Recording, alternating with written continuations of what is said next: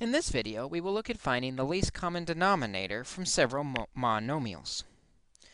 Again, we will use a similar process that we used with numbers, is that we will use all the factors with highest exponents.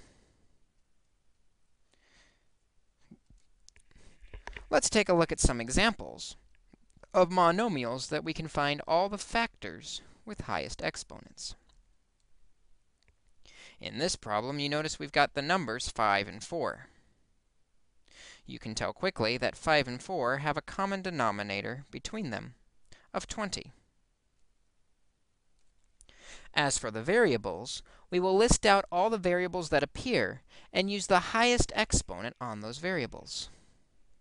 We see we have an x, and we have a y, and then x and y are repeats. On the x, we assign the highest exponent, which will be the 3. On the y, we assign the highest exponent, which would be a 5. The least common denominator, or least common multiple of 5x cubed y squared and 4x squared y to the 5th will be 20x cubed y to the 5th. Let's try another example where we can find the least common denominator of several monomials. In this problem, looking at the numbers 7 and 3, we can quickly see the least common denominator of those would be 21. As for the variables, we list all the variables, all the factors that showed up, a, b, and c. Notice in the second, the a and b are repeats. There is no need to list them again. We will simply use the highest exponent that shows up on each factor.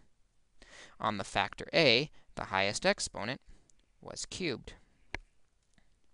On a factor of b, the highest exponent is squared. On the factor c, the only exponent is the 1, and so we have our solution. Notice c was included in our least common denominator, or least common multiple, even though it did not appear in the last monomial. It is not necessary for the factors to appear in every factor, as long as they appear somewhere. 21a cubed b squared c is the least common multiple, or denominator, of 7ab squared c and 3a cubed b.